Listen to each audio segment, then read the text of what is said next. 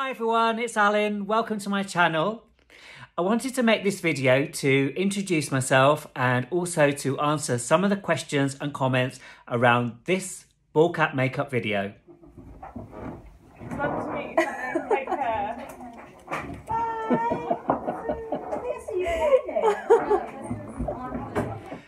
Thank you so much to everyone who's liked and commented and shared this film. I can't believe it's been watched by so many people. I first of all put it onto my Instagram, Alyn Waterman, and then onto my YouTube channel, and it's been watched by millions of people. So thanks so much. I've been working as a makeup and hair artist in the film and television photographic industry for the past 30 years. Some of the shows I've been lucky enough to work on have been Queer as Folk, Fat Friends, Footballers' Wives, My Mad Fat Diary, and most recently, the Gavin and Stacey Christmas Special. I'm also the on-set makeup artist and hairstylist for Dame Joan Collins, and I've been doing this for about 15 years now, and it's the most amazing job. At the moment, I'm in my makeup studio in Birmingham, and here I see clients for weddings, parties, makeup lessons, and I also work here on the brilliant comedy Man Like Mo Bean with Guz Khan, and I was also part of the hair team for Ready Player One. Anyway, onto the ball cap, of course, and a little bit of details about where it was, who was involved, and who the model was. I did the course back in August 2019, and the course was run by the most amazing makeup artist, Adrian Rigby. I'd followed Adrian's work for many years on Instagram, and his work has included the films Harry Potter and the TV series Game of Thrones. He's the most amazing makeup artist. When I saw that he was running this ball cap course at the Iver Academy at Pinewood Studios, I really wanted to join in. The course was just one day, and we also learnt hair wrapping from Andy Whiteoak. The model was one of the students called Megan. She's not Sophia the robot, her skin was not peeled off, and she is still safely in one piece. I know it looks a little bit scary and a little bit freaky, but it is only makeup.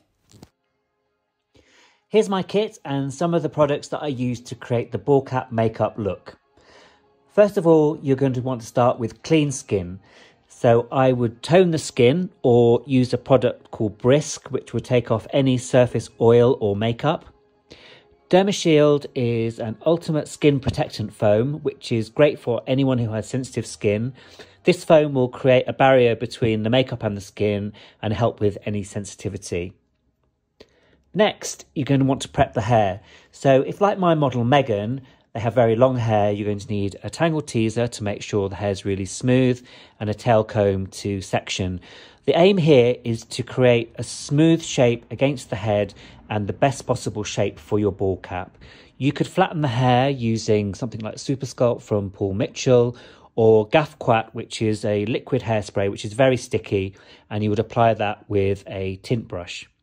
You may choose to soap down the hair, and this is a simple unperfumed soap which you would soak overnight in water, and in the morning you will find it's very gungy, and you would apply with a tint brush to the sections of the hair, flattening it down and making sure you get the best shape possible underneath your ball cap. You'll need some bobby pins to secure the hair, also a stocking cap or wig cap. These are from Bambi Postiche, a company I've been using for a really long time. They come in different colours, and it's a stretchy cap. Obviously, you can match the cap to the skin tone, snip the top of the cap, and then you're going to be turning down the cap and securing this with weft clips. Again, these come in different colours and sizes, again from Bambi Postiche, and they make this click-clack sound, and they will help to secure the stocking cap, and also the hair will wrap over the top of that and make sure you've got no lumps and bumps. Also, under the cap, the white stuff that you saw was actually cotton wool, and we used this not only to sort of mask the colour of the model's hair, so if the hair was very dark, the cotton wool would help to cover that colour and prepare for colouring with the makeup, and also create a really good shape. Another product you could use under the cap is crepe hair. This is obviously some grey and some auburn, but it comes in lots of different colours, and you would flatten that out underneath the cap again to help with the colouring and also the shape of the cap. Hairdryer is very, very important for helping dry the adhesive and hair if you need to. The actual product I used for applying the cap was Prosaid Medical Adhesive, and this is a white liquid adhesive which dries clear when it's applied to the skin. I use just a household sponge or a car sponge cut up into little squares. You're going to have to throw this away, so don't use anything very expensive for applying the adhesive. Also, I'm not using my best makeup brushes for this type of makeup. I have a stippling brush, which is great for applying colour. Here's an angle-shaped brush, which is used for applying the acetone, which helps melt the edges of the ball cap. Also, this is a Bedelium tools for flicking the makeup on, and also some other brushes which are great for applying the makeup. Now, onto the actual cap itself, which is sat here in the middle. It's a vinyl ball cap, and I got this from Makeup Armoury, and you can see it arrives like this. And if you look around the edge of the cap, you will find that there is a tiny little V there, if you can see that, and that is the centre of your cap. It's a very stretchy material. They come in different sizes, and you can get them pre-coloured. They also make them in latex. You'll see there's a lot of spare cap at the back, and as I said, you'll be melting that away with the acetone. So be very careful when using acetone on the skin, and especially around the eyes. There's two sides to the ball cap. You find this smooth side. This is the side that you're going to be colouring up. And inside, there's a little bit of a talky feel to it. There's a little residue on my hands there.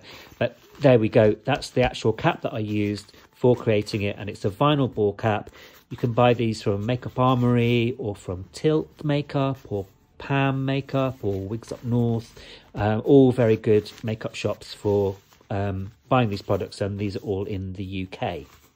So there's my cap, ready to be applied. You may want to make your own ball cap, and this is what this red head is at the back. It's just a plastic shaped head, and you can use a product called Super Baldies. This is a spray form, but you could also buy it in liquid, paint on layers onto this and create your own ball cap. So at this point, you've put on the ball cap using your Prosaid, you've melted the edges using the acetone at the back here. So onto the colouring of the ball cap.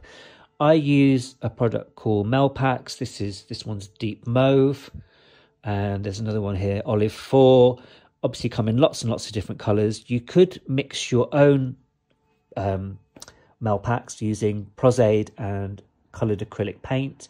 But the Melpax is waterproof, smudge proof, and can be thinned down. It's a really great product for creating the skin tones for the ball cap. I apply that using this orange stipple sponge, again using my palette there to mix up the colours. The other makeups that I use to colour the ball cap and create the effects are the Skin Illustrator palettes. There are a few different types. I activate these with alcohol, isopropyl alcohol. This one's from Wigs Up North. This is a fair skin palette. You would spray the IPA into the palette and then use a brush or a stippling sponge to colour the ball cap. These are custom made ones from Skin Illustrator, Christian Mallet and Lois Burwell. I've used these a lot, so I won't open them up. They're a bit of a mess, but I can definitely buy these again because they're such good palettes created by professional makeup artists. There's a hair effects one, again from Bluebird. If you are applying a wig to your artist, that's very good for maybe greying down or matching up hair colours. A character one here from Bluebird, which is lovely. Lots of good colours in there for veins and moles and things like that. And then a larger one from Skin Illustrator again, which is Blood, Bruises, Burns and Illness, all in one palette. And there's some great primary colours in there. So they're really great palettes to have and kind of a staple in most professional makeup artist kits. Activated with isopropyl alcohol. Usually I'll put it into a little spray bottle and activate the paints there. These are my Lamac Pro palettes, which are also great for using on the face, and lots of different colours, lots of different sizes of palettes. You've got your primary colours and skin tones, and they are the palettes I'd use to create the face makeup and also to match up and blend with the ball cap, so you're hiding all the edges. The actual reveal of the ball cap was me actually snipping carefully a tiny hole in the cap and splitting it down over Megan's head. But to finish the process of removal, I would use Pro Clean cleansing oil, and that's great for removing all of the adhesive. Also, some hot flannels are great at the end of the day for your artists, and as a special treat I would use a Joyce Cosmetics Konjac cleansing sponge, which is lovely for cleaning the face. Also, wash, shampoo your actress's hair to make sure that they're all comfortable, and leave as they arrived in the makeup bus. Here's my model Megan, ready to have the ball cap makeup applied. Megan's hair was sectioned and secured in a ponytail. The stocking cap top was applied using the weft clips, and the ponytail band was then snipped and the long hair pushed inside the cap. We used a product called Opsite, which is a medical tape available at Amazon or medical supply stores, and this gave the best surface for the ball cap to be applied. Here you can see the hair wrap and the cotton wool to help make the best bald head shape possible. The cap is applied using the Prosaid adhesive. As you can see, there's lots of spare cap around the head at this point. We stick the cap down and then dissolve the edges using the acetone. As you can see, around the ear area is very important to get nice and flat so you don't get any lines or wrinkles. Here is the cap with the additional cap plastic taken away, ready for colouring. As you can see, you can still see some of the hair through the cap, and we used the Melpax paints to neutralise the colours and to start making the skin look realistic. We used lots of different tones and colours, and I'd also be using my skin illustrators here. Here is the beauty makeup I applied to Megan after the ball cap was finished, and here we are at the Iver Academy all set up. Thank you to Megan for being such a brilliant model. It was the best day, and Megan has gone on to become a very successful makeup artist. And thanks again to the wonderful Adrian Rigby for such a brilliant course. Thanks for watching, everybody. I hope that answered some of your questions around the ball cap rip video. Don't forget to like and subscribe, and see you really soon. Bye. It's lovely to meet you. Take care. Bye.